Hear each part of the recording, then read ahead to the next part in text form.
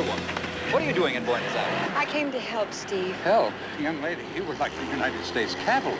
Cavalry? Yes, arriving in the nick of time like that. Oh. Didn't you ever go to the Saturday matinees when you were a kid? You didn't?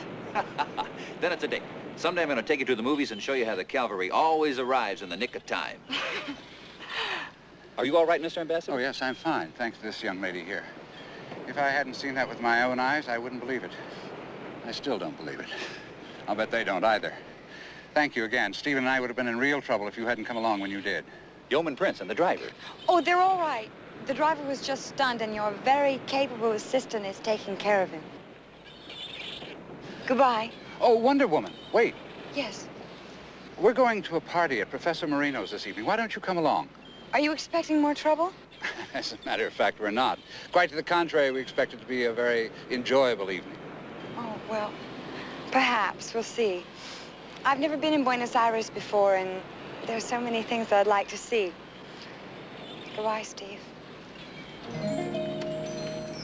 Pleasure to be here. Allow me to present Major Steve Trevor. Major Trevor? How do you do, Professor? Yeoman Diana Prince. Oh, Miss Prince.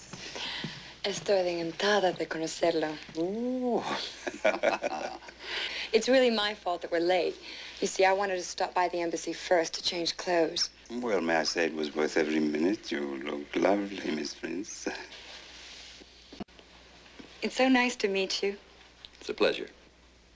You know, there would be no great formula if it were not for my Maria here. She's not only my assistant, my researcher, but she's my, well, how shall I say it? Your right hand? Yes, yes, yes. My right hand. But I'll be losing her soon, isn't that so? Professor. Oh, and there he is, the man who's going to take her away from me, her fiancé.